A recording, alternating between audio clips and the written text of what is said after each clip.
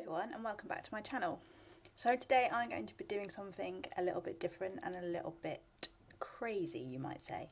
So for those of you who don't know, I play the oboe as well as try and make art, and I had quite a few dead oboe reeds lying around. This is what you look like. You stick it in the end of the instrument and it makes a sound when you blow through it. It'll focus. There we go. It's two pieces of cane kind of fused together with a bit of wire and then put on the end of a cork. And I thought, rather than just throw them in the bin and waste them, why don't I try and paint with them? So I've got kind of a collection of kind of cheap acrylic paints, like some from Reeves and some from De La Rowney, that I've just kind of collected over the years and paint with, because I didn't want to try this with expensive paints. And I have a piece of 5x7 canvas board, 5 inches by 7, and I'm just going to try and paint with them and see what happens. This could go horribly wrong, but let's see anyway. So let's get on with it.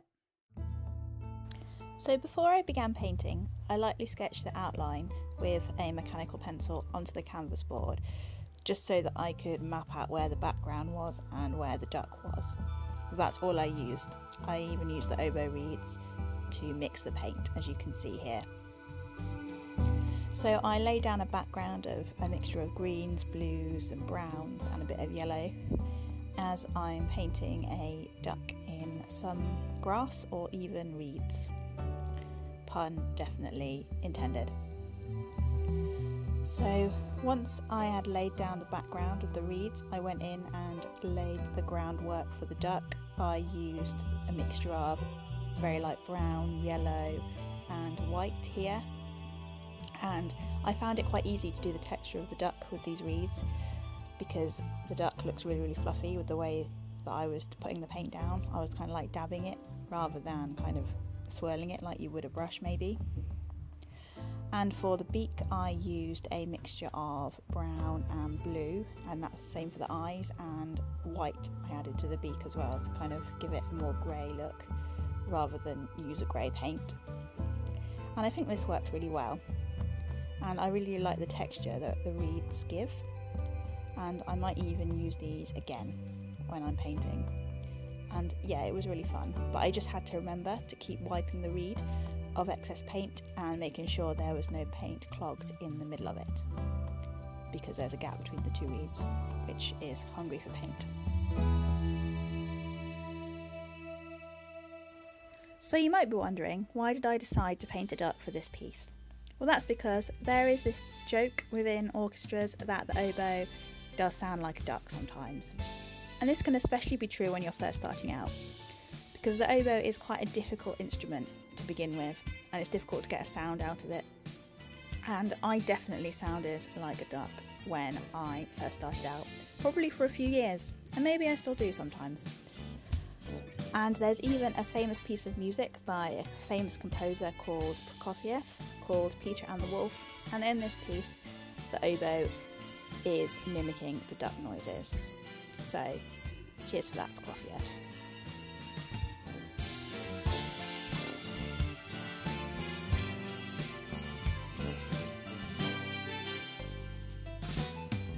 So what I found the most difficult about this piece was painting the bits of grass or the reeds, and I thought it would be easier than it actually was because of the kind of straight edge on the oboe reeds. I thought it'd be quite easy to create kind of straight, thin grass blades, but this wasn't the case.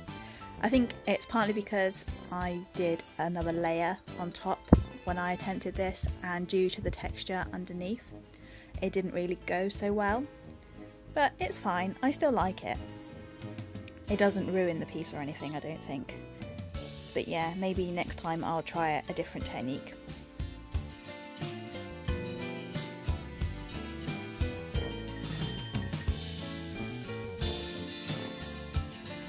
So let's have one or two facts about the oboe, because why not? Let's do a little bit of learning while we watch a speed paint of a duck. Really am pulling out all the stops here on this channel. So the oboe is descended from an instrument known as the shawm, which dates back from around 2800 BC apparently, from the Middle East. And the oboe was introduced to French courts in the mid 17th century and became part of classical orchestras in the beginning of the 18th century. So it's been around a long time.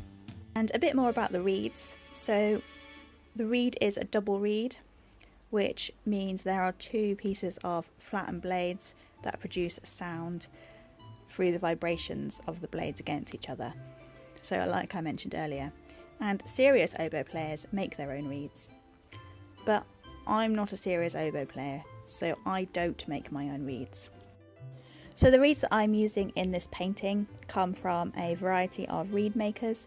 I know that one comes from a guy called Nick Wingfield, and another comes from a guy called Andrew Knight, and he has played with the Bournemouth Symphony Orchestra and he makes amazing oboe reeds. And if you're watching this, I'm very sorry for what I'm doing with your reeds right now, but I promise that they have had a good life and I have played a lot of music with them and I'm continuing to use your reeds. So thank you and sorry.